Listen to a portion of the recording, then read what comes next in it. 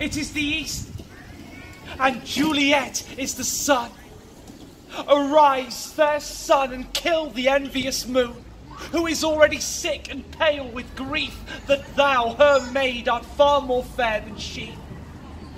Be not her maid, since she is envious.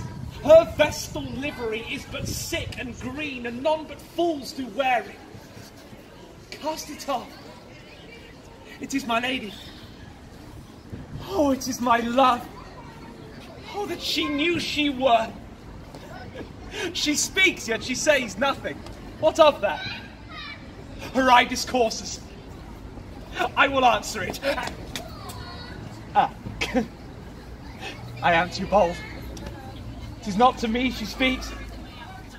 Two of the fairest stars in all the heaven, having some business, do entreat her eyes to twinkle in their spheres till they return.